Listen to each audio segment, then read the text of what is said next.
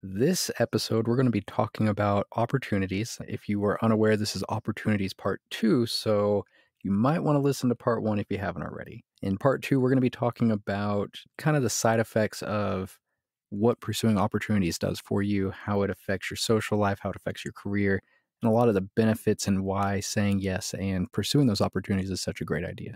So without further ado, let's get this party started.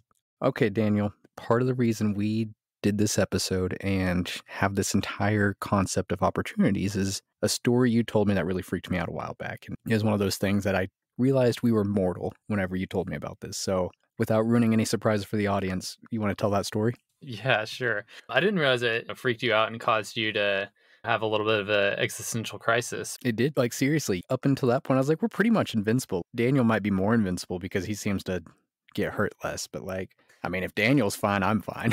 And so then this happened. I was like, oh, whoa. It Fair. really did freak me out. To be fair, I mean, I didn't die, so invincible until proven otherwise, right?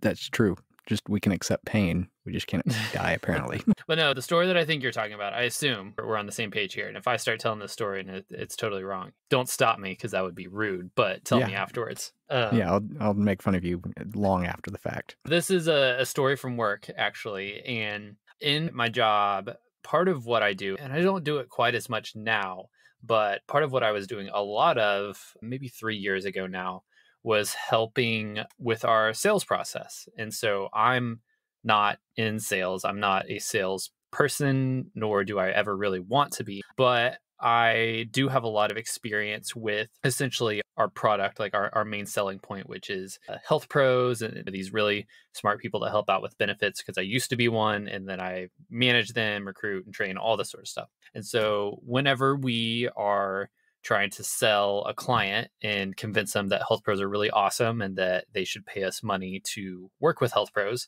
part of what they'll do, the sales team will do, is they'll bring me in as the expert on Health Pros. And I talk about Health Pros and I talk about how I used to be one and all this fun stuff. And so there'd be a lot of situations where I would join a meeting in our nice fancy boardroom, like glass table, glass room, overlooks the city of Dallas. It's like the 57th floor. It's like really swanky.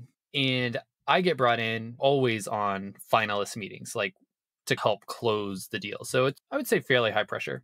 In one particular instance, we were trying to sell this pretty big client. And it's not uncommon at all to have a VP or something like that in the room helping to make the sale. But in this one, in the room, we had all the normal salespeople. We had the client.